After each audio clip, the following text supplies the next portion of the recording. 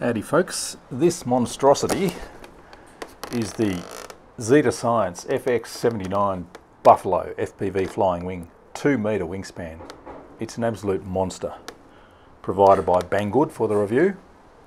Now this comes as a kit version from BANGGOOD, so you're going to need some extras such as a motor.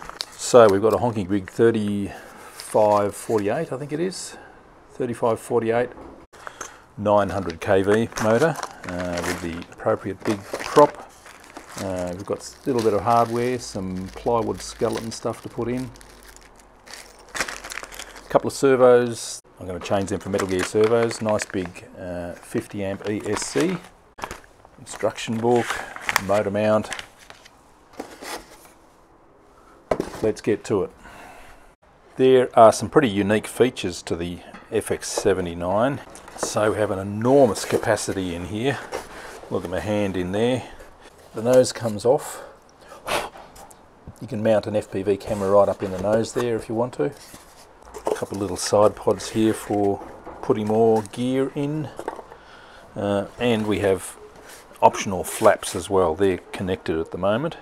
You can see there's servo holes there.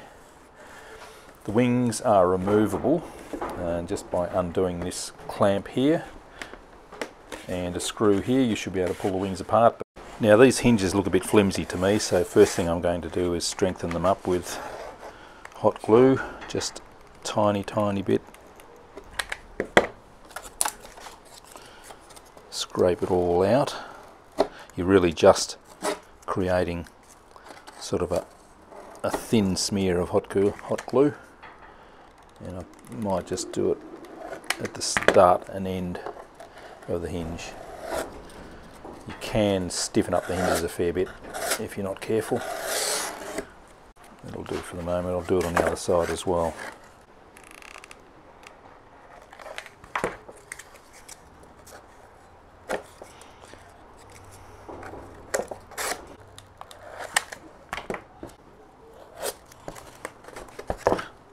Very good. Same with the other one too. Now the next thing I'm going to do is glue this main spar in, and it sort of has to glue into the top of that slot.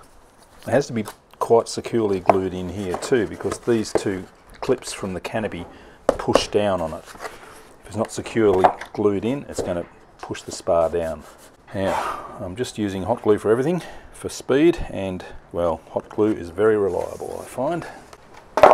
Now just make sure we know what we're doing. You can slide it in without gooing it with the hot glue, and we need to have it sticking out an equal amount on either side. Let's just drizzle the hot glue in there.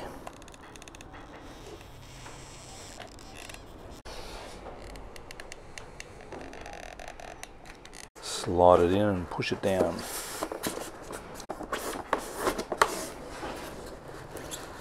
Bingo, that is done. Bit messy, can clean that up. Good thing about hot glue is you can drizzle in some denatured alcohol and it'll release and you can pull it out. That's the theory anyway. So my next task is to glue the fin on the main body part.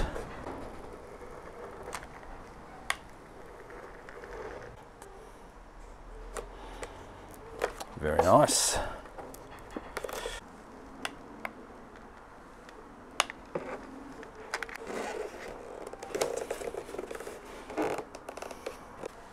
Job done. Now the wing is meant to be detachable, so I've just tried it and it is quite secure. So I'll show you how that fits in. It just slides in there and we tighten up on this little clamp here. So we've got about a 20mm bolt to secure the wing in there. Now we're screwing together. Very good. Alright, that is very secure now. TGY 9018 Metal Gear servos, they're my favourite reliable little servos. Make sure I'm centred up. I'm going to have to chop out a little bit more foam. And these control horns, just glue in there, but I'm going to put a reinforcing patch over as well. I don't trust them just gluing in like that.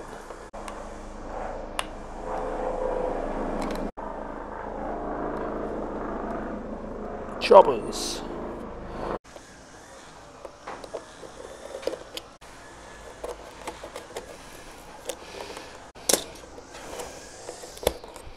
It's quite tough foam actually. You don't need much, just a little bit of a blob in the bottom. So you can always pull it out if you need to. So just have to connect up a servo extension, poke it through the hole. I've made up some safety bands, so I'll slip them on the push rod. Guess we're going to need a bit of up trim, as we usually do with wings. There we go. I can adjust that if I have to later on.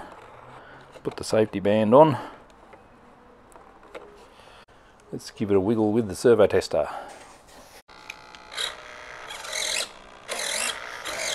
We have plenty of throw there. Wow. That's probably way more than we need, but we'll play with that later on. Bit of tape just for safety and to stop those servo leads from flopping around. A bit more efficiency.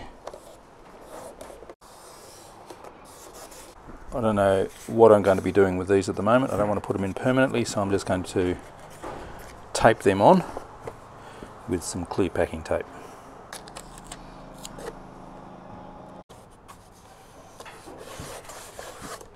And here comes the lawnmower man. And for the moment I'm just going to tape the nose on too.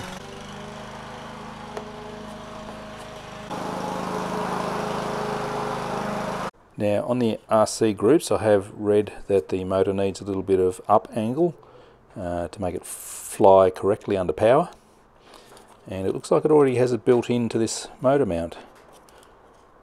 There is a bit of angle on that, and the motor mount only goes in one way, so that's all good. To make sure I get a good glue bond, I'm going to roughen up all these surfaces on the motor mount. Just to make sure it's going to bond. Don't want it flying off.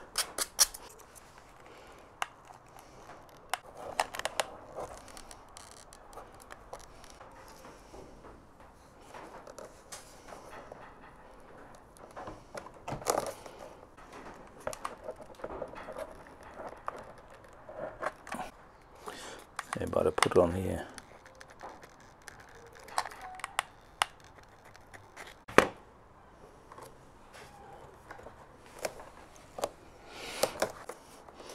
Not going anywhere. And I'm going to tape that as well, just for extra security.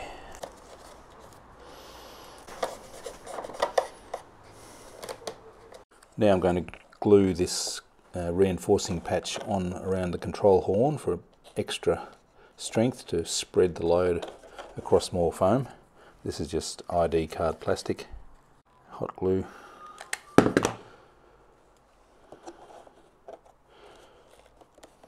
They've provided extra plywood bits and pieces too for mounting equipment. If you want to put them in, these are just optional, you don't really need to use them. Haven't worked out where that goes yet. And up on the nose there's like a camera mount that bolts through either side. Little plywood washers as well for bolting on, but I won't use that to start off with. That one might be useful. Don't know where that goes. Maybe somewhere like that for the battery. So this one is the battery mount.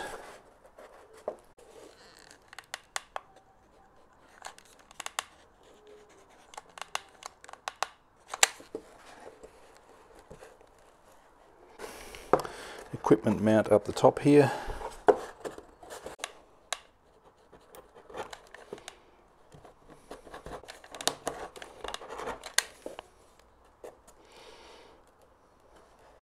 And a little pad, a bit of heat protection for the foam from the ASC. And now for the very tricky task of mounting the motor after the motor mount is already in place. Got some Loctite on the bolts. Yes.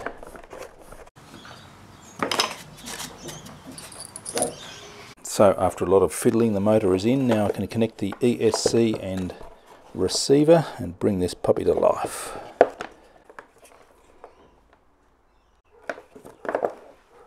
Okay, now it's time to connect up a battery. Make sure everything is turning in the right direction. I've balanced the prop, I've set the throws, programmed it up. I'm going to calibrate the ESC.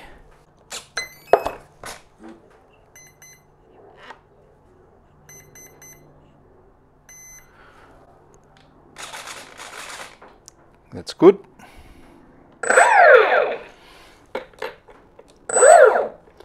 For the first time ever, the motor is turning in the right direction. That is amazing. Numbers facing forward.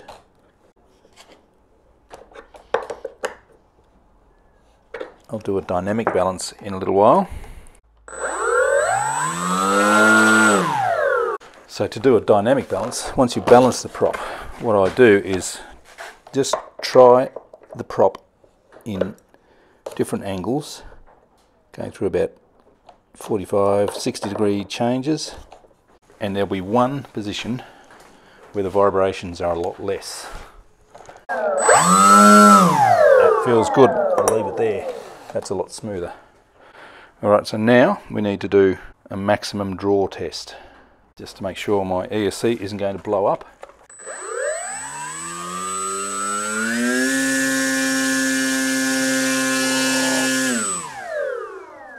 Having trouble holding it. Plenty of power, I think, on 3S. Now the final task is to balance the CG, and there's a couple of foam nipples underneath to balance the plane on, and I found with two 3S 3000s just sitting comfortably in the nose, sort of butted right up to the front, balance is pretty right. Tiny bit nose heavy, so I'll have to devise some method of holding them in place now. Because that battery strap is too far back now, I really need to come up with something like that moved forward. So I've made up this little battery tray. I'm just going to glue that in now with heaps of glue.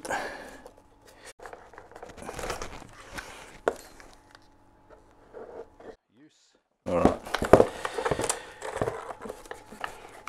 Excellent. Balanced. Lovely.